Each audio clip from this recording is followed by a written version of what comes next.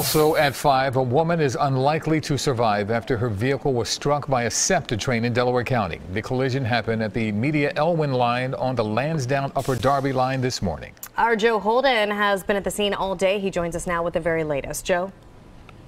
And the point of impact was right down there, the intersection that crosses these railroad tracks. And then the train pushed that car some 500 feet all the way down the tracks. They actually ended up right in this area. After an inspection of the tracks, they're okay. Service was restored around noon today. But as you mentioned, the tragic outcome, the driver, police say, likely to die.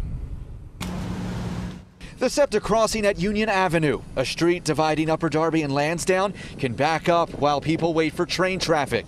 But investigators say impatient drivers on Monday morning took matters into their own hands. It was just a shocking moment. All you just heard, boom. That real loud boom was the sound of impact when a SEPTA train torpedoed into this SUV, pushing it nose first down the tracks of the Media Elwyn rail line some 500 feet. The gates and flashers were working appropriately.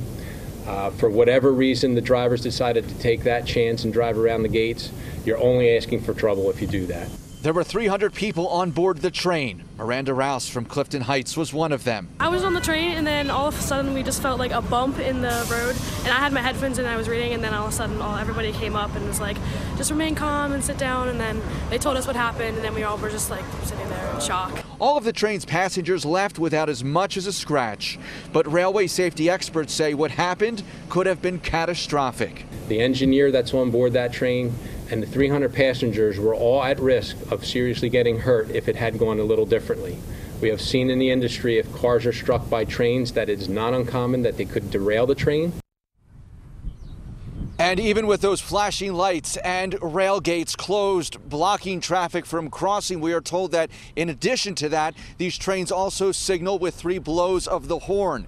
Clearly today, though, SEPTA re-examining things and also planning an aggressive push to make sure people know the perils of crossing at some of these roadways. I'm back at 6 with that part of the story. We're live in Upper Darby. I'm Joe Holden, CBS 3 Eyewitness News. Joe, thank you. We'll see you then.